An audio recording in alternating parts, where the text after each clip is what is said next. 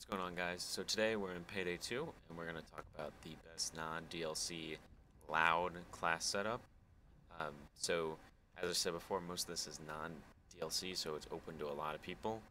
Um, Obviously the Ultimate Edition just came out, so feel free, go get the DLC weapons, they're great. Have fun with those.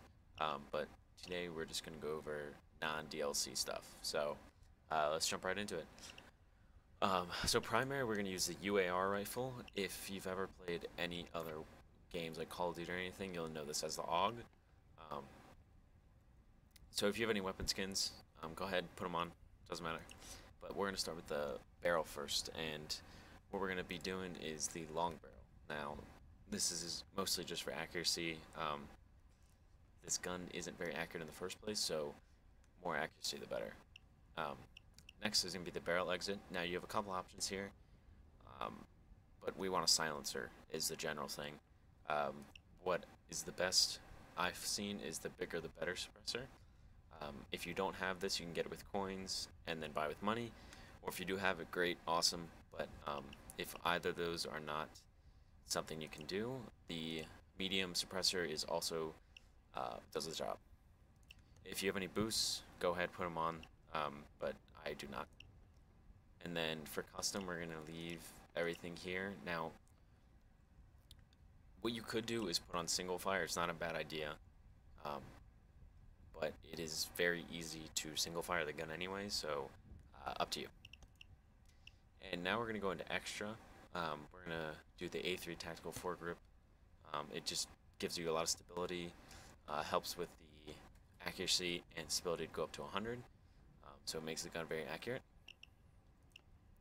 And for gadgets, this is one of the most game-changing things I've actually ever used is the LED combo, or mostly just the LED laser. It's amazing. It helps you not to have to zoom into your gun. It's very, very accurate.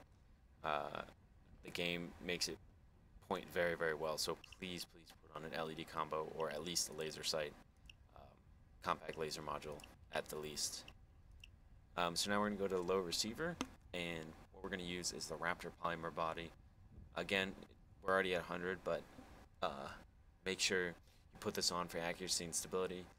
Damage it affects a little bit, concealment affects a little bit, but mostly this is just for accuracy and stability. And for the sight, the thing I've been using, the thing I've been rocking is the holographic sight, but seriously, this is up to you. This brings it up to 100 stability, so you may want to consider this, but you also have other options. Just make sure it's compatible with your other attachments. And one thing I want to say about this is when you do this, make sure you go and switch reticle and put it to dot 2 because dot 1 is very, very small. So let's get back and let's look at our secondary. So one of the best secondaries you can ever use in this game is the Judge shotgun. It's not too expensive, but it is so effective. So let's hop right into this. Ammo, we're going to use the triple out buckshot. Very, very good with damage. But you also have another choice, a very applicable choice is the AP slug. It can shoot through armor and shields, which is really great, but you can also just have one of your team members or squad members use the AP slug on a different weapon and they can shoot you through shields because this does affect the total ammo by 4, and this gun doesn't already have a lot of ammo to begin with because it's a shotgun, so consider your options, pick which one you want, but triple out buckshot is what works for me. Next we're going to do the barrel exit, and by far the best silencer, we want a silencer for this. Best silencer is the silencer. So as you can see on the side, it is amazing. If you can get it with coins, that's awesome. If you can't, just grind for those coins because this is so worth it. Again, if you have any boosts, get through those.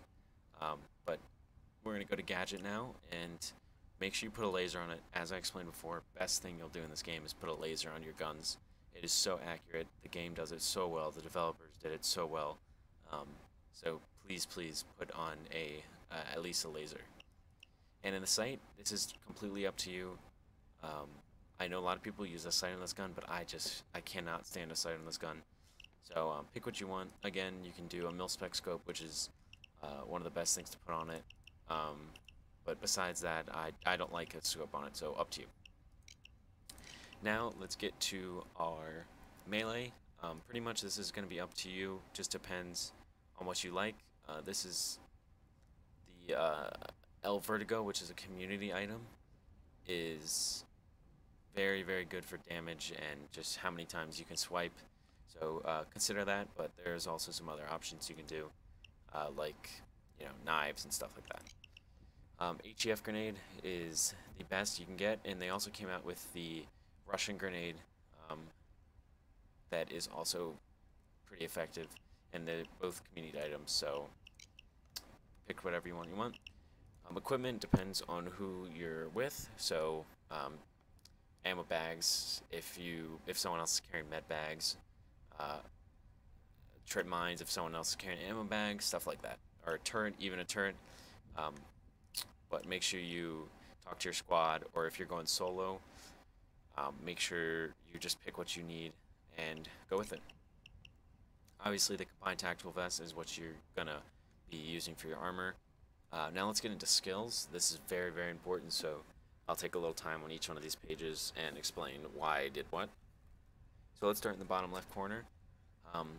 Pretty much this is just for a little more health, a little more damage reduction. Not that big of a deal if you don't have it, but it is a very, very good perk. Next is Cable Ties, Force Friendship. You're going to want to get this so we can go up to the Intimidation and Converting Enemies.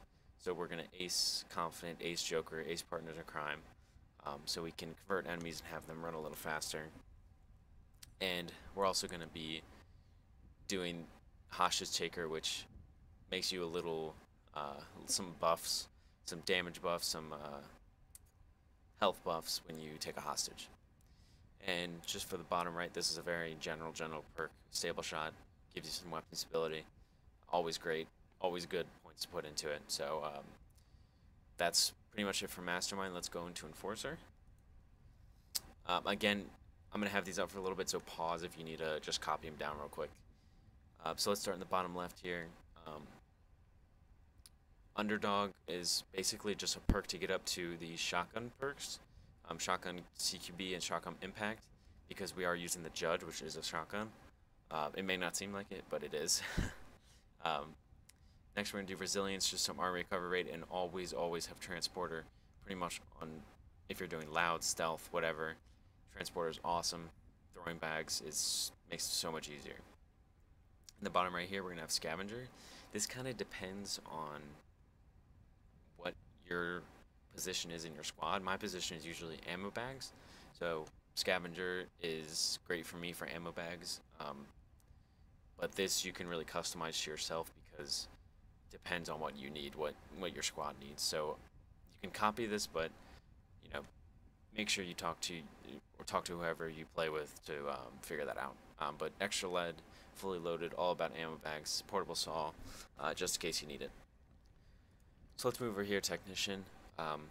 Pretty much this is going to be focusing on drills, hardware expert, drill sergeant, and Kickstarter, all to focus on drills. I'm usually the person who drills, so I can upgrade drills, all that. If you're that, I would suggest every person in your squad having this, just because anybody could get to the saw first. You don't want to have that one person to do it just because they can upgrade the saw. It's very, very annoying. It's much easier to place a saw than it is to upgrade a saw. It takes a lot longer to upgrade a saw. So consider those. Next is down to Oppressor. Steady grip, weapon accuracy again, fire control, weapon accuracy again, always great to have. So let's move on to Ghost. Now this is not a stealth class, obviously, but Ghost does have some other possibilities that you can put in for your loud class. So stamina, always great. Reloading while you sprint, always great. Shockproof, just when you get tased, it's just an extra perk you can have. You can, you know, if you don't want this, definitely go spend the points somewhere else. But I found this is the best just because I usually don't play with a full group, so sometimes it's a little harder for the AIs to kill the tasers. And now we're going to go down here to Silent Killer. Since we are using two silenced weapons, this is where Ghost comes in really good. Is Second Wind and the professional and specialized killing all helps with damage and accuracy in silenced weapons. So make sure you get those on, or your class will be completely changed. So lastly, Fugitive, we're gonna have one thing in here, not a big deal, just about melee attacks. Don't have an ace martial arts, just put 1 point into it, and you're good to go. Um, so that's basically it. I'm not gonna get into perk decks too much because pretty much it's what you want. I use Hitman. It's all about armor um, and damage, so that's up to you. But definitely look into what you want because there is other options. And one of the things you do want to get to is walk-in closet. Walk-in closet is really helpful. So when you do make perk decks, get to walk-in closet before you spend all your points on one level. So that's really important. So I'm glad. I hope you guys enjoyed. Definitely comment down if you have anything better. I would love to hear it. But this is what I've been found that's working for me. So try it out. Tell me what you think, and I'll see you guys later.